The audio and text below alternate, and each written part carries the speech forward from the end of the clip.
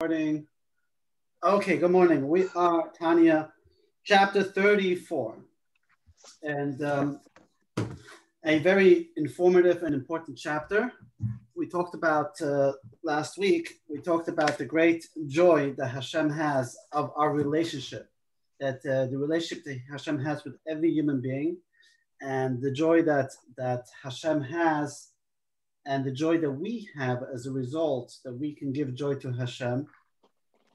But knowing that and meditating that there's there's an intimate, close relationship with Hashem, empowers us, gives us the strength, the motivation, and the excitement to do the mitzvah, to do our mission in this world, to make this world a better place. That we're not here just by mistake, that we're not just here to kind of eat, sleep, work, and hit repeat, but there's really meaning and purpose to all that we do. And that meaning and purpose is not just a little rock that you throw in the ocean, you think that has no effect, but it makes a tremendous effect. Starting with the idea that the whole creation was created so we the people, every human, should do Hashem's will, should make this world a place for Hashem. And this is what we talked about, to make a dwelling place for Hashem.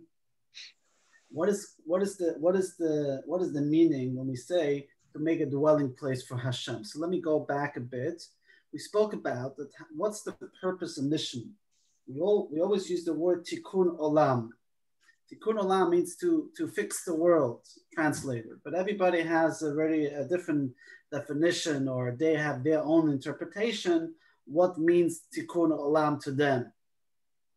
It's a beautiful concept. It's a beautiful word, but it's not just beautiful, but it's actually the integral part of why we're here. In other words, you can see the world as I am here in this world, and so I'm in existence. The world is in existence, and I have to. And part of me being in this world, I like to work on tikkun olam. It's part of my my Weltanschauung.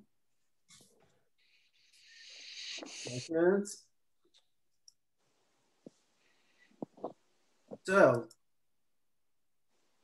what's important though is that this is not just a part of what I like to do. We look at so many times as a mitzvah or tikkun olam or tzedakah or Torah study or building a synagogue. We'll look at it as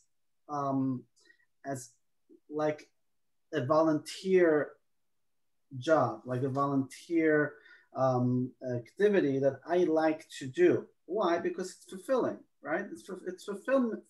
There's a fulfillment when you feel that you're making a change, you're making a difference, which is all beautiful and right, but we are going much deeper than that.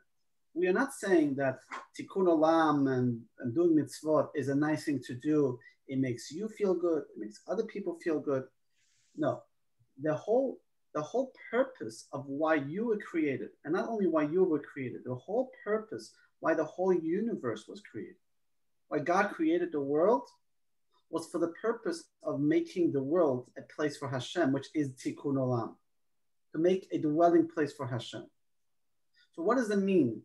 So it's not like, okay, it's something nice I will do once a week, 1 hour a day, when I retire.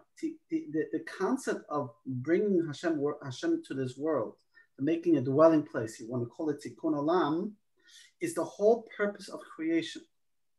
When we say purpose of creation, why is purpose of something so important? When you build a building, when you build a house, when you build a building, you build a business, what is the most important part when you start a building, when you start a business, and when you continue day to day in your business? What is the most important element that comes to what's the foundation of every business? Anybody want to answer? I'll tell you, the first rule of architecture is form follows function. So it's similar in concept to what you're saying, like what is the functionality, what is the purpose? And then the design evolves around what that purpose is. Exactly. So the most important part of any business is to have a mission statement. Yeah. What is the mission? What is the purpose of your business? Because and interestingly enough, many businesses don't have a mission statement. They don't even know what the mission statement is. And if it's only about making money, that's typically not just enough. So for sure, when it comes to that's in business. Okay, so most business, the purpose is to make money. But many people, if you have a business that is imbued with a purpose and meaning, then the whole business activity becomes the innovation, and going out of the box expands. That's true. Think about the great companies, right? That created a certain mission, and they were driven by that mission. Take Apple or Tesla or Starbucks. All those companies had they had the vision they had big visions, and they were focused on that vision and allowed them to innovate and expand. Just an example in business, if you agree or don't agree, that doesn't matter right now. How much more so is that important with our lives? So if you believe that our life, you're just here by mistake, not by mistake, haphazard, like there is no purpose and meaning by you coming to this world. Your parents were together and you were born, whoop-de-doo, right? And things just happen. There's no like meaning and purpose. So then your life is not driven by your life is not necessarily, you don't look at your life necessarily with that there's a purpose and meaning. So you live life to what? To enjoy yourself, to be successful, etc.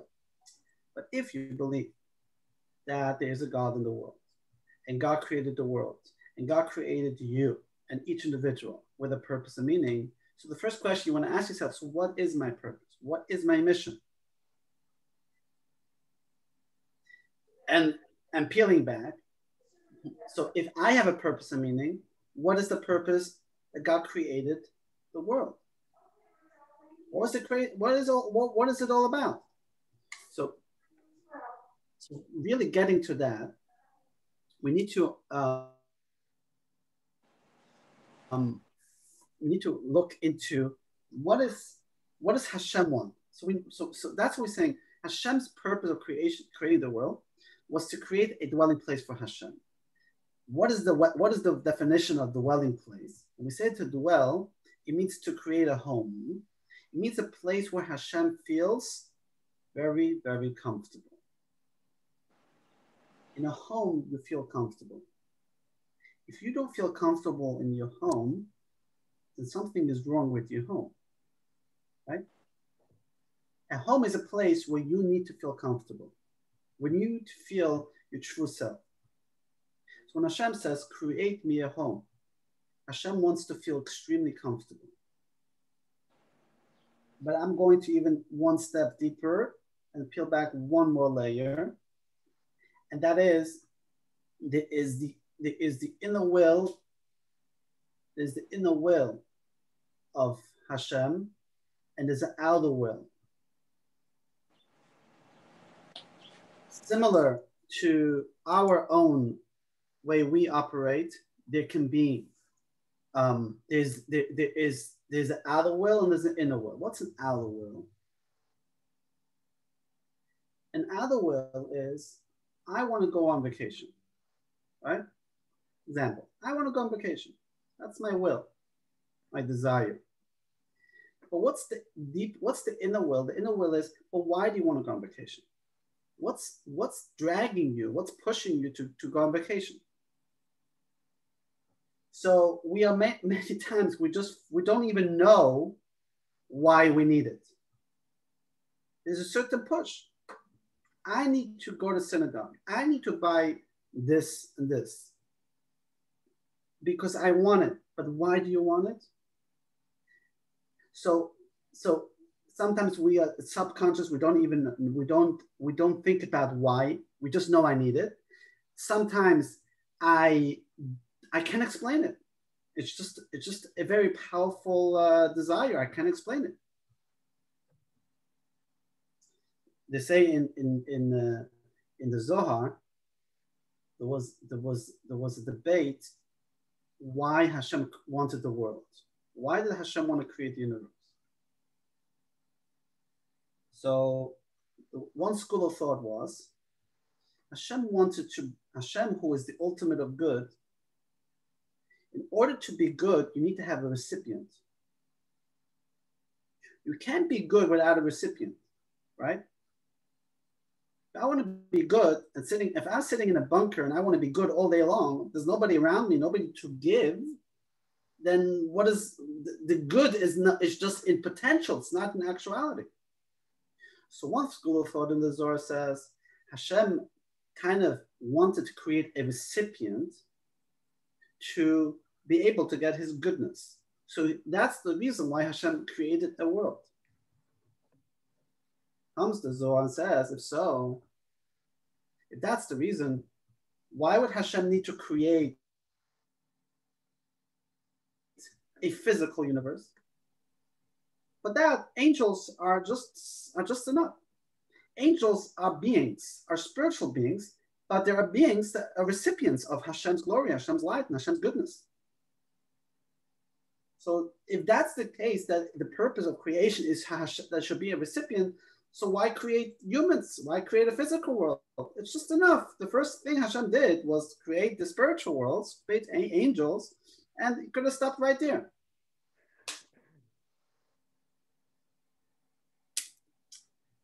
Says the Zohar, you know what's the reason Hashem created the world, and this is the language in Tanya, because Nes'ava HaKadosh Baruch Hu liyos le'dira b'tachtonim. Hashem desired to have a dwelling place in this world. So what is the word desire? Desire, the Zohar says, when it comes to desire, and we are all created in Hashem's image, we reflect Hashem, just like by a human being. What's the most powerful force in a human being?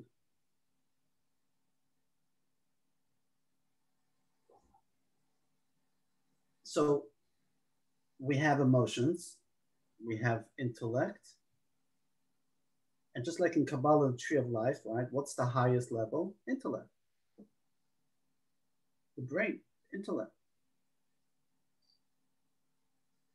But in Kabbalah, we have something that's above intellect.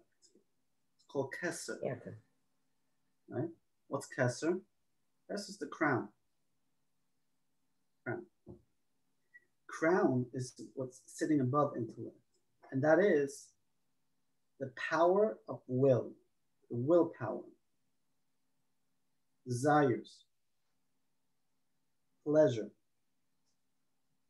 Power of will and pleasure, which kind of go together, is higher, more powerful than your intellect. Why? Because it's the essence of who you are. It's the essential. It is the essential will of who you are. Because in order to have thoughts, in order to think about something, there has to be a will. There has to be a desire to want to think about something. So you have to create what creates the ability to think, to utilize the brain to think and come up with ideas and wisdom, etc. So what activates will? If the will activates Chachma Bina Das, wisdom, knowledge, understanding, so what activates will? The answer is absolutely nothing. Why? Because the will and your soul is one. There is no before and after. There is no, I need to create a certain will. Now, the truth is that many times it also goes the other way around, meaning if I understand that this this diet is going to be beneficial for me, that will create a willpower. I want to go on a diet, right? Correct? So, however, the willpower is always inside of me. It's always who I am. It's always in the essential core essence of who I am. And the mind can activate certain willpower, but the willpower does not really get created. The reason I'm going a little bit I'm going in that way is, so the Zohar says as follows: we know what Hashem wanted us to do in this world, what the mission, what the purpose is. Hashem said it. Hashem says in the Torah, we're going to read it in a few weeks, V'osu li mikdash, create for me a tabernacle, v'shechanti b'soichem, and I will dwell in it. I want to dwell in this physical world. So that's the mission. What? Make a home for Hashem. The why, so that's the what, right? That's what is the mission. What's the purpose? The why, the Zohar says, so what is the why? What's the reason? So the Alter Rebbe writes, especially in Yiddish, a taiva is a desire. In Yiddish say, of a taiva is concussion. On the desire, you can't ask any questions. Why? Because it's above logic. The desire of why Hashem wanted this world, the desire why Hashem wanted a dwelling place, is above logic. You can't, there's no logic to that. I know what it is. I know what the desire is. You know, the stupid example I always bring. Some people can wake up at 2 a.m. and go down to the refrigerator to take out ice cream. They have a desire to eat ice cream, right?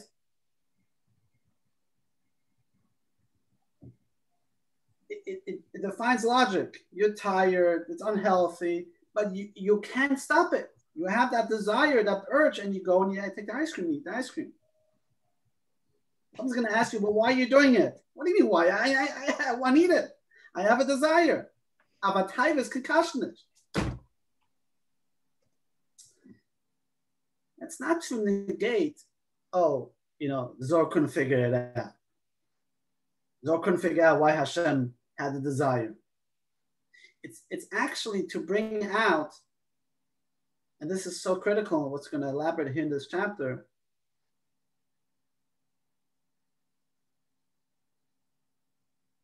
that when we say will, when I get to the will of a person, when I get to my will, I'm touching essence.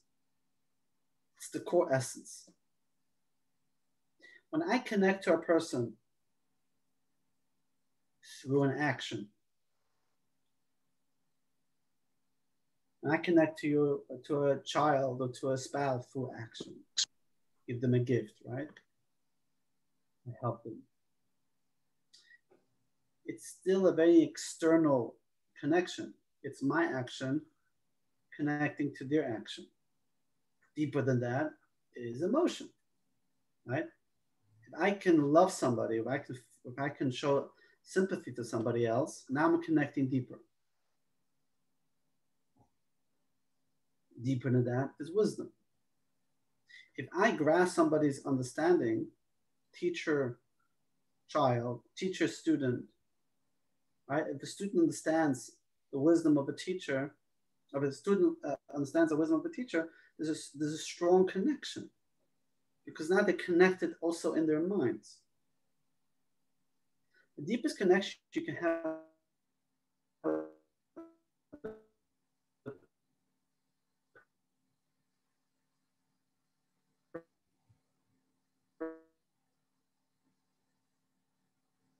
You're locked.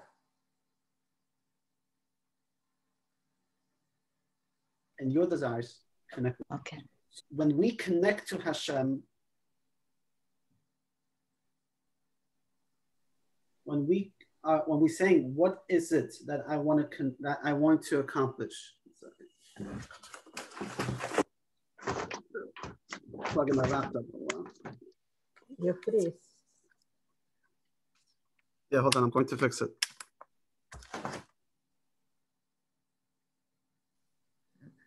You hear me now? Yeah. Okay. When I say when I say that that there's a desire of Hashem, and it's above logic, then by definition, this is where the essence of Hashem is. So Hashem says, I want my essence to be in this world. Hence Hashem used the word, make me a dwelling place, make me a home. Because just like in a home, that's where a person is in their core essence, right? In the home, the wills and the pleasures are freely expressed. When you are out on the street, all of a sudden, mind kicks in, action kicks in, you behave in a certain way, but it's not your core essence. At home, all that gets peeled away, there's no filters, and that's where you are, your core essence. Hashem wants his essence to be in this world. Hashem doesn't want only his external layer, so to speak, to have an effect, but Hashem wants his core essence. What is his core essence? His will and desire. What is the will and desire? And how do I bring that? How do I make that happen? How do I make Hashem's essence, Hashem's will and desire happen, that he feels at home? Our will. Huh? Our will and desire is towards him. And that's the connection that brings them back into what you're referring to as the home. Right. But practically speaking, how do I make a home for Hashem? Prayer. Faith. Huh? Faith. Praying? Prayer. Prayer. Faith. Well, we're going to read now in chapter 34. That's where mitzvah comes into play. Mm-hmm. Because what is a mitzvah? A connection. Yeah, but why is it a connection? Because mitzvah is the desire of Hashem, is the will of Hashem. When you fulfill the desire of Hashem, you are creating that essential connection, the home of Hashem, as we just spoke about. And then there's different levels of mitzvahs. Certain mitzvahs express the deeper desire of Hashem a lot more than others. So in essence, when you can have a connection to again, back to relationships, right? The relationship, if a relationship is just based on action or just based on intellect, it's limited in nature. Because intellect, for example, is as much as my understanding works, that's how much I connect. And it requires a certain identity of myself in the relationship. I need to use my brain to try to understand my teacher. Will, how do you connect to do somebody's will? What's the deepest connection? By suspending yourself. Then the less there is of you, the stronger the connection to the will that you are connecting to. When we make a blessing, when we make a mitzvah, we make a blessing. And we express that the blessing is the will of Hashem. So a mitzvah gives me the ability to be less of myself and allow Hashem inside of me and inside my home to make Hashem feel comfortable. Let's read inside. Chapter 34. 378. Page 378. You can be a temple for God. Section 1, a brief history of divine revelation. In chapter 33, we learn to meditate on the joy of our faith in God's non-dual presence, making God at home here on earth. But faith is experienced only in certain elevated part of your mind and heart, and it also fluctuates with time. How do you feel all of your consciousness and being with God's non-dual presence all of the time? Chapter 30 will argue that Torah study, particularly in the area of Jewish law, achieves this goal. But to understand why that is the case, you first must trace the history of elevated consciousness in Judaism, beginning with the patriarchs leading up to the event at Sinai and beyond. So in general, when we say faith, believing, you know, it's really what we're talking about here is consciousness. How much consciousness, elevated consciousness, do you have, and how often is it? So let's start with the patriarchs. So the patriarchs were like those, you know, I call them super beings, or super beings.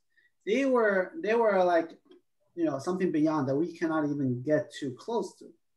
But let's first do a case study on them. So let's read on inside.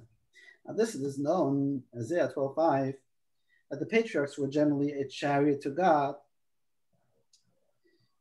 throughout all their days. What's the definition of a chariot, by the way? We learned it in chapter 23 or chapter 18. A chariot is completely nullified to the horse that's pulling the chariot. The chariot has no own will. So when Isaiah calls the patriarchs and matriarchs chariots to Hashem, means that they were there was complete bitul, there was complete self-nullification.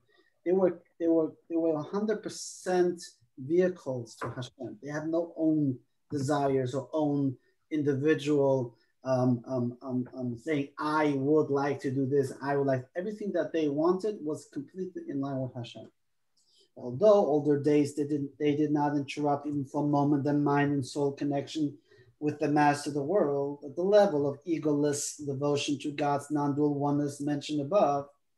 At its core, Judaism is the experience of divine consciousness in the human mind. The patriarchs achieved this constantly, which is why they are considered the founders of our faith. And following the elevated states of mind reached by the patriarchs were all the prophets, each one reaching an elevated state of mind corresponding to his soul's level of mental capacity. The level of Moshe, our teacher of blessed memory, surpasses them all, so that they said of him, the Shekhinah, the divine presence, speaks from the throat of Moshe without any filter at all. Quotes from the Zohar. Moshe was able to render himself as a perfect non-resistant channel, making no modification or stylistic change to the word of God that he received. So the common experience of the patriarchs, prophets, and Moshe, which makes them all key figures in Judaism, was that their heightened state of mind through their awareness of divine reality. But while the patriarchs experienced this on a purely personal level, Moshe was able to share some of his elevated consciousness with others. And standing at Mount Sinai, the Jewish people merited a glimmer of this level of Mosaic prophecy. But there is an inherent problem with sharing a higher state of mind. If you're not ready and prepared for it, you won't be able to cope with it. And that's why at Sinai, the Jewish people couldn't contain the experience. But the Israelites at Sinai were unable to withstand it. As the sages of blessed memory taught, at every divine utterance, the soul flew away. This departure of souls being the complete extinguishing of individual identity, which was just described in reference to Moshe. So the challenge then was, how do we make a glimmer to the experience of Moshe and the other elevated minds, prophets, patriarchs available to the community of ordinary people? And therefore, since the Jewish people were unable to contain this level of revelation with their minds straight after the event of Sinai, God instructed them to make another structure in which this revelation could be manifest, namely the tabernacle inside, where there would be a holy of holies for the Shekhinah to rest, namely a revelation of God's non-dual oneness on earth, as we'll explain below in chapter 53. Since the people's mind couldn't contain the awareness of God's non-dual presence, a physical structure was made instead to house the revelation. So just to stop for a moment, what happened here? Basically, we are no level of Abraham, Isaac, and Jacob, but no level of Moshe, of any of the prophets. They were able to achieve complete oneness, so to speak, complete elevated consciousness, that they became a complete vehicle to Hashem. And when Moshe was giving us the Torah, which was that revelation, we couldn't contain it. People expired, as we read just from the Talmud. At every divine utterance, the souls flew away. Our souls were not vehicles, were not vessels, were not receptacles for that powerful light of Hashem, that Moshe had no problem just letting it flow. Hashem spoke through his throat, meaning there was no filter. We are not those, we don't have those vessels. So what did Hashem say? And by the way, that's why 40 days later, the Jewish people worshipped an idol. Think about it. 40 days earlier, they were witnessing the greatest revelation of godliness. 40 days later, they're worshiping an idol. How is that possible? They witnessed the 10 plagues in Egypt, the splitting of the sea. If you see the splitting of the sea, if you hear God's voice, 40 days later, are you going to worship an idol? So, but why what happened was, it was all like bust. It was like this unbelievable light just coming down on them. They were not ready. Couldn't even absorb it. Didn't stick. So right away Hashem says, after the golden calf, the first thing Hashem says, after the second tablets were given on Yom Kippur, 120 days after giving the Torah. So 40 days after of Torah, they worship the idol. 80 days Moshe is on the mountain begging Hashem for forgiveness. The Jewish people are repenting. Yom Kippur comes, the 10th of Tishrei. Hashem says, I forgive you. And the first commandment, Hashem says, now I want you to build me a tabernacle. Hashem said, for people other than Moshe, you need to have a physical structure, more tangible, for people to grasp the whole idea. So we had a temple, we had a tabernacle 40 years in the desert. Then the Jewish people come into Israel, and they have a temple, 2 temples. But what happened? Temple got destroyed. Today we don't have a temple anymore. Temple got destroyed 2,000 years ago.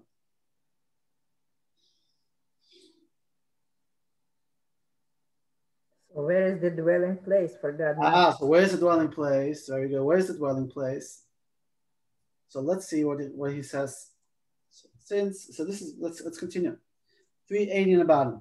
Since the holy temple was destroyed, the blessed Holy One has had no dwelling place in his world for his oneness, nor firm place for his resting, other than the 4 cubits of Jewish law, halacha. Since the laws, halachos, which have been codified for us, expresses God's undiluted will and wisdom, the destruction of the temple did not result in God's presence being banished from any earthly presence. Now it's available in the 4 cubits of Jewish law, quote unquote. We're going to elaborate soon. In our sacred text, which is delineated how mitzvot are to be observed, well, so much has changed throughout the biblical era, the temple era, and the rabbinic era. It's always been possible to embrace the presence of God. In the biblical era, this was achieved through elevated prophetic minds. In the temple era, through presence of the Shekhinah in the temple. And even in the rabbinic era, God's presence can be found in Jewish law. So the method has changed, but the core has remained the same. So this is what he's going to elaborate further in this chapter.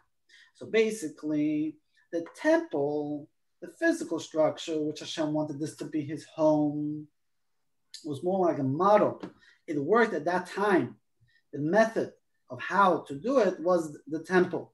But the core, what is the core? The core is Hashem wants to have a home. Home does not mean a physical structure. People back then, because they were slaves in Egypt and they were coming from a very non-spiritual place, they kind of needed a physical structure to kind of feel motivated to make a home for Hashem. But the home for Hashem is found in what? It's found in the will of Hashem. Where the will of Hashem expressed? In Torah. Torah is the will of Hashem. So the Talmud says, when the temple was destroyed, and listen how powerful that is. The temple destroyed, where is the dwelling place for Hashem? In the 4 cubits of Torah.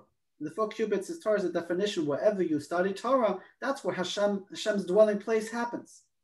Because that's where you're expressing Hashem's inner will.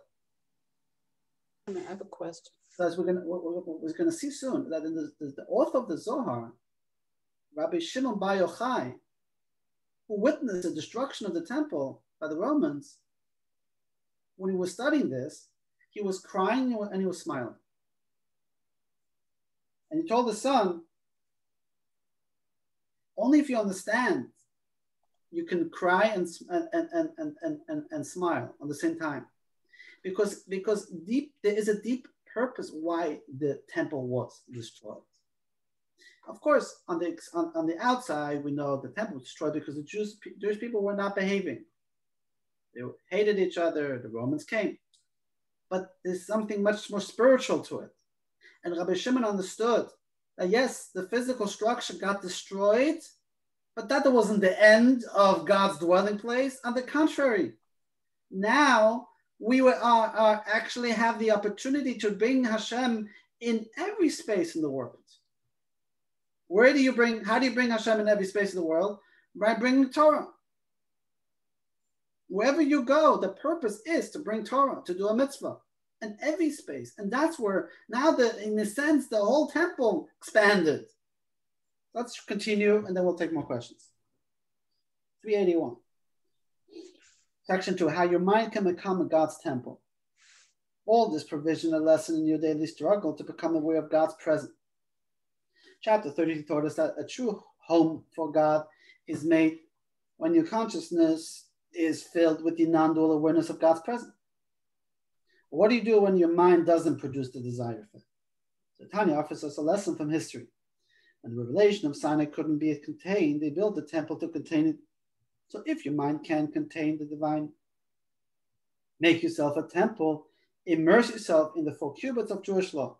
So therefore, after you have probed with your mind to be the best of your ability, the above idea of extinguishing your separate identity through awareness of God's non-duality, as we discussed in chapter 33, when your mind has reached its limits and you can't focus on it anymore, say the following to your heart: being that my mind and soul root are too inadequate to become a genuine, consistent chariot of tabernacle for God's non-dual oneness, since my mind cannot grasp or understand him in any way at all, with any thought system in the world, not even a tack end of the grasp of the patriarchs or the prophets.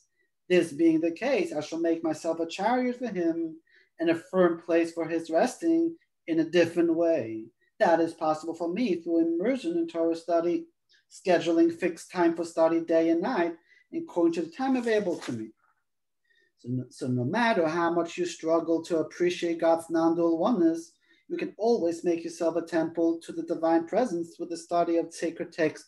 In fact, even if you're not a Torah scholar and have limited time and ability to study, this path is still open to you, so long as you follow the decree that was issued to each and every person in the law of Torah study. concerning how much each person ought to study, in accordance with the teaching of our sages of blessed memory, that if time and the ability are lacking, then it's enough, even if a person has repeated only a single chapter in the morning and only a single chapter in the evening. And this shall cheer your heart and cause you to rejoice, giving thanks for your lot in life with joy and with gladness of heart. Meriting when you study a single chapter twice a day to be a host for the Almighty, according to the limits of your available time, according to the opportunities lavished upon you by God. So just to elaborate a little bit more in simple terms, we spoke in the other chapter that the elevated consciousness of feeling and knowing that God is the only existence, right? The non-dual reality, meaning that everything in this world is Hashem and nothing else really exists. That is a huge consciousness that is not easy to attain. You can do it by meditation and do it from time to time, but it's not something that we are necessarily on that level. So who achieved those levels? The patriarchs, Moses, the prophets. They were in a constant state of chariots, meaning that they never felt that they were an independent existence. The entire existence was a flow of Hashem. That's how they not only felt, that's how they believed, how they understood, because they grasped that type of deep consciousness. Which when you have that, when you become a complete flow of Hashem, that's when Hashem is coming in. That's when Hashem is dwelling. Hashem cannot dwell in a place where there's no room for him, so to speak. Once the Baal Shem Tov came to a town, and the town had a lot of arrogant people. And who were the most arrogant people? The Torah scholars, because they didn't learn the deeper teachings of Hasidus and Kabbalah. So their teaching in Torah law was typically people of intellect, people who study, who become scholars. Many of them become very arrogant people. Why? Because they feel that they're on a higher level than others, because I understand better, right? They have a hard time relating to people who are not intellectuals. The whole societies, right? They look down at people who are simple. But Hashem Tov came to teach that we have to elevate everybody should be welcome, everybody should be loved. And that only comes when people learn how to be humble. Humility is not just a word, yes, I'm humble. Humility is a deep conviction. So Torah study without humility, Torah study without the presence of understanding of godliness and spirituality, can be just an intellectual experience, can and led many scholars to become very arrogant. I mean, till today, I have met people in the Torah world who don't internalize teachings of Hasidus, and their learning becomes very arrogant. Plenty of stories, but the story about Shem Tov, and everybody falls for this himself. Think about people who become more religious and more observant. Many times that creates a lot of friction in the families.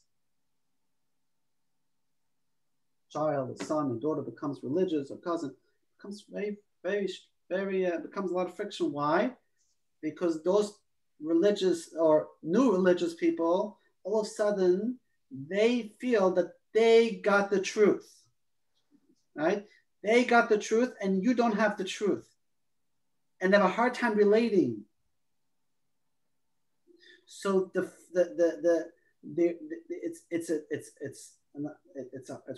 it's a challenge, and then it needs guidance, because they mean well perhaps, but Torah that leads to arrogance or feeling aloof is the opposite of Torah. So the Rebbe taught us to be unconditionally love every person, every Jew, every human being, and not allow the knowledge that we have to inflate our ego. On the contrary, knowledge should make you more humble. So back to the story. The Baal Shem Tov comes to a town of these arrogant scholars, and they're all excited that Baal Shem Tov came, and they invited him to come to the synagogue. And he says, there's no room for me in the synagogue. So what do you mean there's no room? We made you room. There's plenty of room. He says the ego of each human is so, each scholar in this synagogue is so large, there's no room for me to enter this place. And similar, it says, Hashem actually expressed this, where he says, Ein ani v'hu yachayden l'adabai. Me and him cannot be together, cannot live together. If wherever there's ego, I cannot dwell. It's one of the reasons why there were the 10 plagues in Egypt. We read in the Parsha, where Hashem tells to Moshe, Boyal Paroi, come with me to Paroi.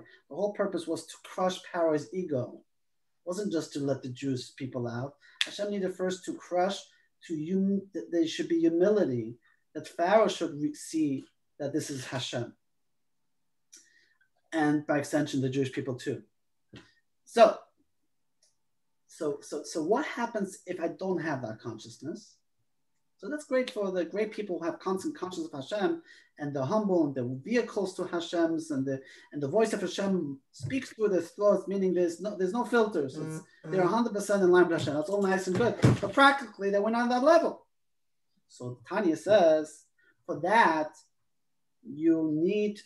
Hashem gave you the ability to the mitzvah of studying Torah. Study Torah. When you study Torah, the moments you study Torah, what is Torah? Torah is the wisdom and the will of Hashem. When I said earlier about a mission statement, there's a mission statement, and once you want to build a building, you need to have a purpose and mission.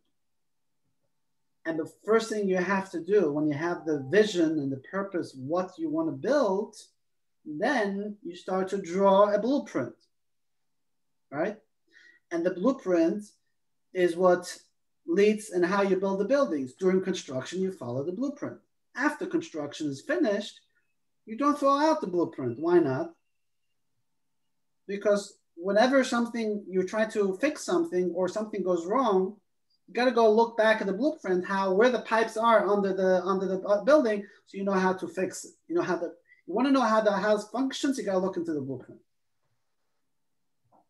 Similar, the Zohar says, when Hashem created the world, Hashem looked into his blueprint. What's the blueprint? I quote the Zohar in Aramaic, Estakel ba'araisa ubara alma. Hashem looked into his Torah and he created the world. The Torah is the blueprint of the universe. Even the Torah was given 2,500 years after creation, but that's the Torah Hashem told the Jewish people at Sinai. That Torah existed before creation. What does it mean? How does something exist before creation? Before time and space, how can something exist? So if you look at Torah as a book of laws, as a book of stories, that's a good question. But that's not what Torah is in its core. Torah in its core is the essence of Hashem. It's the wisdom and the will of Hashem, which we learned in chapter 4, that unlike humans, wisdom and the intellect that we develop is separate of who we are. Hashem's wisdom is one with Hashem. Hashem's will is one with Hashem. So what is the Torah? Torah is the wisdom and the will and the essence of Hashem. When I study Torah, I am actually bringing the essence and the will of Hashem in my space. That is the temple that I am creating. So you can struggle with the knowledge of Hashem. You can struggle with that you are not a tzaddik. You are, trying to be a Beinoni. We're not every moment. I feel the consciousness, the elevated consciousness of God's non-dual unity. But when I study Torah, and it doesn't have to be every moment, if you can, of course. But that's what he says. The minimum requirement is to study a chapter in the morning, a chapter in the evening. So that moment, you are creating a dwelling space for Hashem. And more so, he's going to say, that not only that moment, but the remainder of the time that you're not studying Torah is also a dwelling place for Hashem. Because it extends the learning that you have just accomplished. And this is the next section. Oops, wait. Okay, I have to leave it for next week. And we'll go into other mitzvahs of tzedakah. That tzedakah also is part of that dwelling place, because I'm giving away something that I worked so hard for. So I give away 10% of my earnings to tzedakah. I'm creating the will of Hashem. I'm creating a temple where Hashem feels at home. But how about the rest of my 90% of my earnings, which I keep for myself? How has that become a dwelling place? And he's going to explain, that's beautiful, that by giving tzedakah, the remaining money that you have becomes elevated, becomes purposeful and meaningful. Whew. All right. Exhale.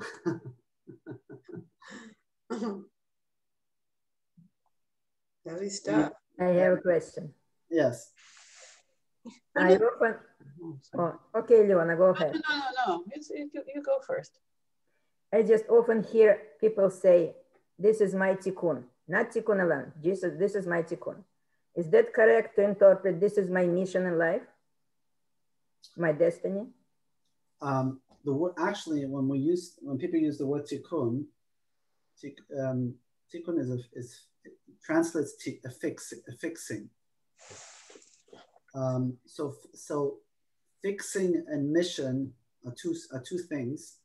Fixing, typically, when I say what is my tikkun, in talk about in Jewish language, is something that I perhaps missed in a previous lifetime, or something I did something that I need a tikkun, I need a fix. So in Jewish law, in mysticism, for example, we learn in Tanya certain things as well. If I God forbid, somebody did something wrong between them and Hashem. Now talking between people and people you got to work that together. But let's say I violated the Shabbos, or I ate non-kosher. So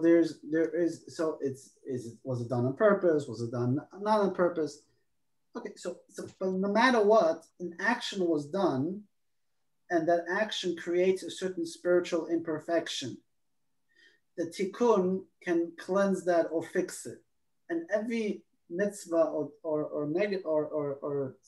violation has specific tikkuns to that specific thing. So if it's tzedakah, if it's keeping Shabbos a few extra minutes, or if it's studying more Torah, and there are I get prescription of certain things, what to do, and all the times fasting was a big tikkun to people's violations of sins that they have done. Tikkun of the previous lifetime is typically the mission of why you're here. Mm-hmm. And when we come to reincarnation of souls coming back, it's because you come here because you didn't accomplish something in a previous lifetime. So focus what the mission is to make sure you fix it. How do you know? That's a whole nother conversation. So, Rabbi, we could start with ourselves. Is that fixing the world? Start with ourselves. That's all you can do. Yeah, that's exactly all you can. Not all you can do. That's where it all begins. Yeah, right?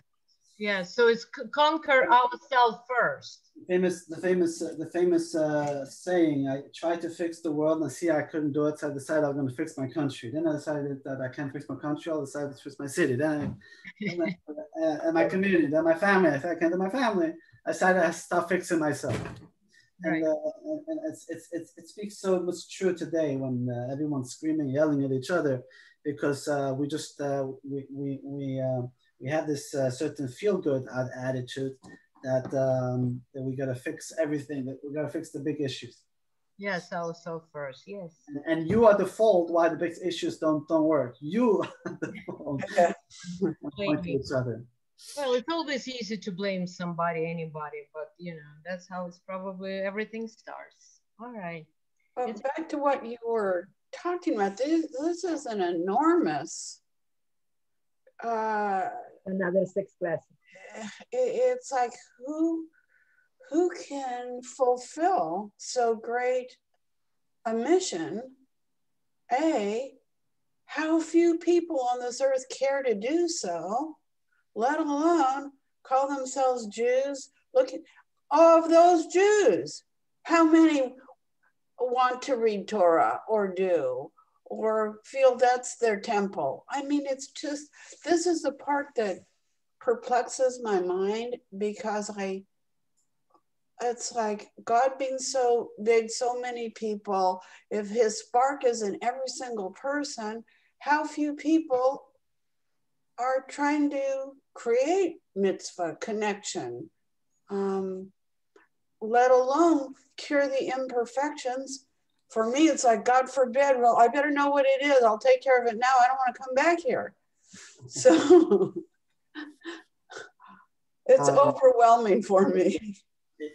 Yes, Takes time. But if you go back to the last few chapters, it is overwhelming, but it's also overwhelmingly powerful that you are the one that Hashem chose you with such a mandate.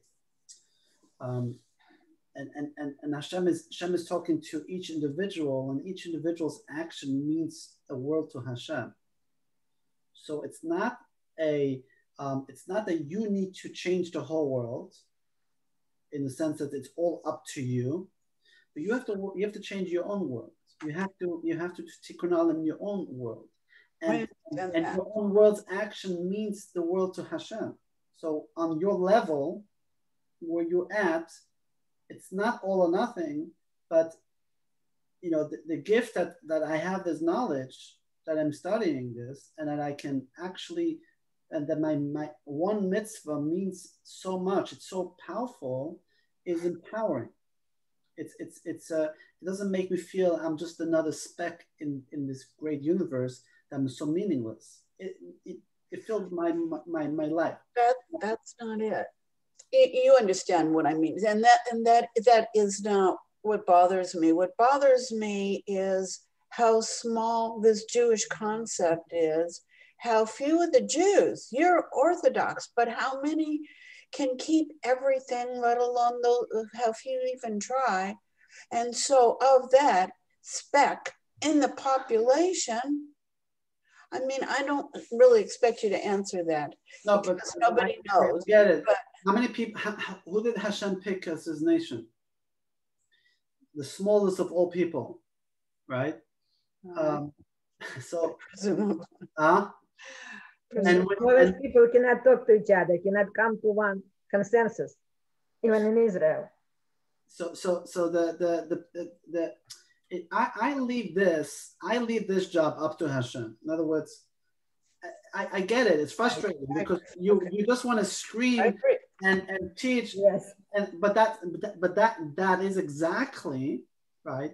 It's exactly the beauty that first of all, a lot more people have this teachings today than in a sense than before. That's the beauty of Hasidic teaching and Tanya and technology today, that millions of people are studying Torah more than ever before. In a sense, more people are studying Torah than ever in history, even if the observance level maybe not on the same. In all the times, regular people couldn't study Torah. They were not taught. They were in the shtetls.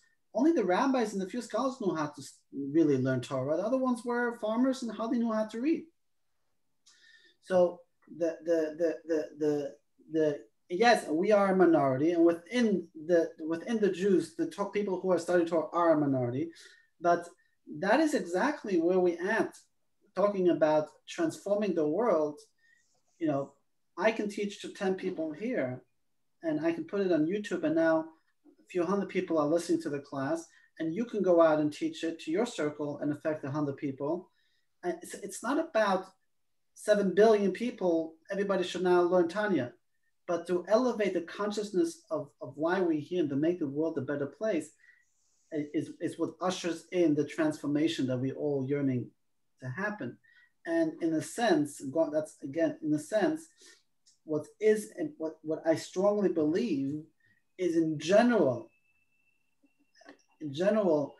more people are doing good and want to do good than ever before. I agree. Perhaps ever in history. I agree with that. Now you listen to the news doesn't tell you that. The news pictures a whole different picture. But but in general, people are, we live in a very blessed country where we can express our freedom. It's a country of kindness and a charitable country to a certain extent. We need to obviously teach our youth and not take it for granted. But I don't know. You guys are older than me, but tell me, was it during World War II, America was more Jew-friendly than today, or America was more charitable than today? I don't believe so. No, I don't think so. And I think that whether it's the path and education itself, today a lot more people educated than ever in history. And they are, whether we agree with quote unquote the other side, there is still their desire to do good. They just think it's their way of doing good. And who's to say? I mean, in some ways, we all have to, live our conscience. But still, and that's the beauty. We're fighting over who can do better. Exactly. We're fighting wars. How can we kill more people? And I have to go. Still alive and dwelling in this place, in this world. Yes, and the last part I want to say, and not to that we have to look at the history of the world. Exactly. That it's compounding. It's a compounding of mitzvahs and Torah and goodness and spirituality. In other words, just like when you how do you mass wealth? The word exponential versus arithmetic. So we look sometimes, exactly. So it's not that the previous generation's doing is gone. All they're doing has built up this huge thing of spirituality that is in existence. And we already on the we just gotta finish the buttons and the door handles. Do another mitzvah. That one mitzvah can actually get the CEO, the CEO of the temple that we're all waiting for. May it happen speedily. I gotta run. It was a great class. Thank you. All the best.